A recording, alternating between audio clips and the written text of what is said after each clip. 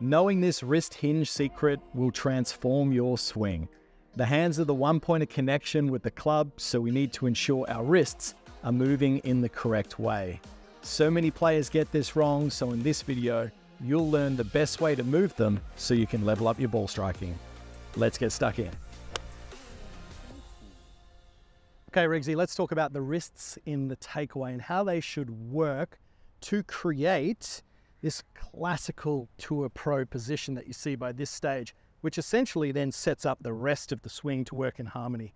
Yeah. We see there is a difference between players and how they move their right wrist and their left wrist. Of course. And Absolutely. the effects that that would have on the shaft. Yeah. So let's talk about one of the most common errors that you see with the player.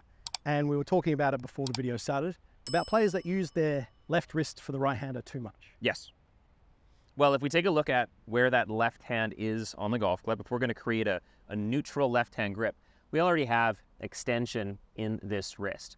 Now, I think it's the misconception of what a hinge actually needs to feel like. Yeah. But a lot of golfers, as they start working into their backswing, they do all of the work with that left wrist. And as you can see, if we hinge aggressively, okay, and extend that left wrist in the backswing, what we're going to do is we're going to see that club face gets a lot more open. And there are some shots in golf where we want this, but flushing a 7-iron is not one of them. Yeah, certainly. So this would be a great position to be in, guys, for a lob shot, a bunker shot, because you're going to keep the face open. You can use the bounce. Yes. But if you're trying to go for distance, definitely not the way to go about it.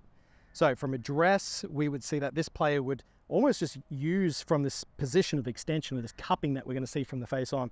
And they just, as a way of keeping the club light, they almost maintain it too much. And that keeps the face open. Yes. So how do we rectify this? We need to learn how to extend the trail wrist. Okay, I think that it is this concept of where the hinge needs to come from. Now, to make the golf club go up, we will need to add some extension. Yeah. If we do all of it in that lead wrist, well, the face is just going to open up more. Yeah. So we need to learn to feel more of that with our trail wrist. If we start to work back and we get more extension through here, this keeps the strength of the face where we need it, such that we won't need to flip the club at the bottom. Yeah. And as we can see, guys, the effect of these wrist angles position can greatly influence the club face orientation. So it is so important. And if I use what Riggs was talking about before this in the model that we're working on fixing here, and I just keep that cup too much, you see how the face and the toe is pointing up to the sky, even past that point. And if I was to actually just rehearse this now with my backhand, ensuring that I'm creating that cupping, that extension of the back wrist with the right hand first, and then I actually place my left hand on, what do we see with the lead hand there, Riggs? Well, it's in a lot more of a neutral position. So it's gone from that extension or cup at address, and as we've extended through the trail wrist, the lead wrist has neutralized. Yeah, big time. And there is a wide range of movements that these wrists do work throughout the golf swing. But what we do see is the right wrist would tend to move in more of this backwards orientation throughout the swing rather than an upwards. Yes. Okay. And a lot of players, as they swing the golf club, would tend to move this lead wrist upwards and not on a 45-degree angle. Exactly. About what we should be working. But the checkpoint, really, at the end of the day, from both face on and down the line, Riggs, what do we got here? From the face on, what should we see with the checkpoint of the wrists? What I'd love to see is when the hands are just in front of that trail leg, that the club shaft is around parallel to the ground. This is a great indication that we have added in the right balance of pivot or body rotation with that load into the wrists. Yeah, perfect. And from here, if I just take my left hand off the golf club and I keep my right on, you can see it's supported nicely. Yes. Once again, place it back on. If I take my right off, that might feel very different to you guys.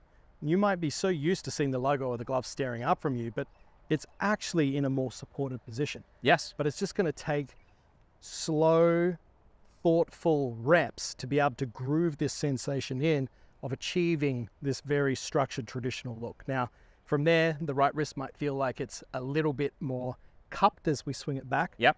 But let's say we take this exact same position into impact, Riggs, Well, that's exactly where we're going to see all the best players in the world. Exactly. We're never going to see this cupping taken into impact because that's going to be scooping. Exactly right. So would you say that's a great little drill in itself, like swinging halfway back, stopping, checking the face, right wrist is hinged back, and then just trying to hit little shots down there? Without question, I love that. Yeah. And I think that's a great one for building awareness of club face control, what compression, a really low, powerful shot for such a small swing as well is going to make a big difference. Yeah, for sure. For those of you using a mirror, which is one of the best forms of feedback, as you work through that, if you do that again, when we load the trail wrist the way that we'd like to, we're going to see that that leading edge is going to be on a very similar angle to your torso. Yeah, for sure. Great checkpoint from down the line, guys. And just from a visual here, you're going to be able to see that your lead wrist there is relatively flat, and my right wrist is going to be slightly hinged back from this point. Then we push our body towards the target. This follows in nicely from our little extension video that we did. I'm going to have one more little practice swing of that, mate. Get the feeling of it. Put it into a full shot. Last shot of the day. Let's make this a ripper. Felt pretty loaded. Beautiful off the club face. Mate, great job. Cheers.